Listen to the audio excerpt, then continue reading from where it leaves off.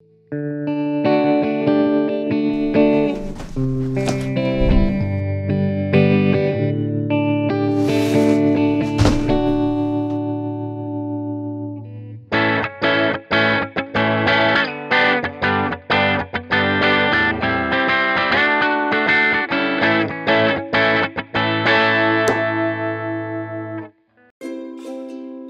we have a stamp from the Pacific nation of Fiji. It features a Lapita pottery bowl, which we can read in the bottom left, and it has the value of 9 Fijian dollar cents. Looking at the postmark, I can see that the stamp was sent in the mail in October of 1988, possibly the 4th, or the 14th, or the 24th. Looking it up online, the stamp was actually issued in August of that year. Lapita is the name given to the earliest inhabitants of Fiji, as well as much of Polynesia, Micronesia and Melanesia. Let me get a map. Fiji is of course in the Pacific Ocean, and there is evidence that the Lapita culture, these early inhabitants, extended as far from the Bismarck Sea near Papua New Guinea all the way through to Samoa. That's a 3,000 mile wide area. And these early inhabitants were around from 1600 through to 500 BC. So they must have been very skillful navigators of the ocean to get so widely dispersed in the Pacific. Now, what evidence is there that these early inhabitants were at each of these islands?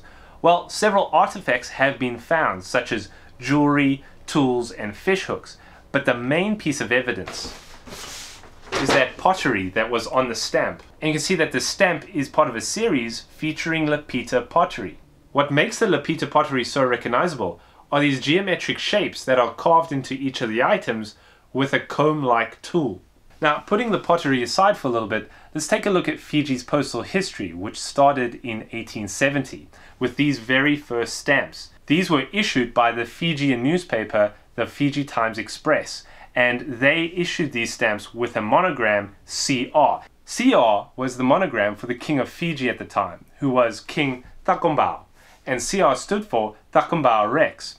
Now, just 4 years later, in 1874, Fiji becomes a British colony, and they just simply replaced the CR with Queen Victoria's monogram, VR. I also found this one where Queen Victoria's monogram is overprinting the CR, so this must be in that transition time and they hadn't yet made the VR stamps. While it was a colony, Fiji issued a number of standard colonial key types, such as these King George V stamps. And the British monarch was always present on their stamps, including these ones featuring the fauna and flora of Fiji with Queen Elizabeth II's portrait.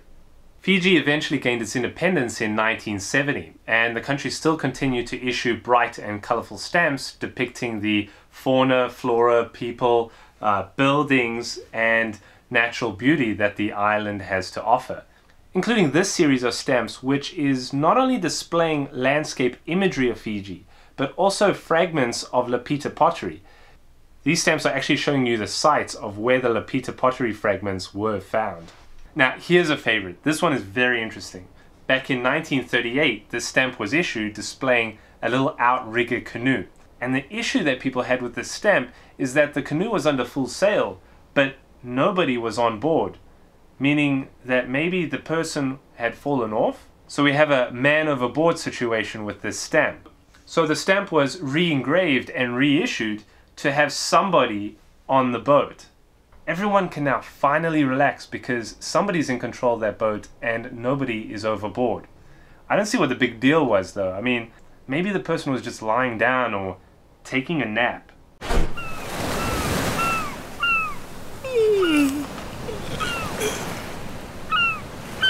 See, he was there the whole time. Nobody fell off the boat. Relax.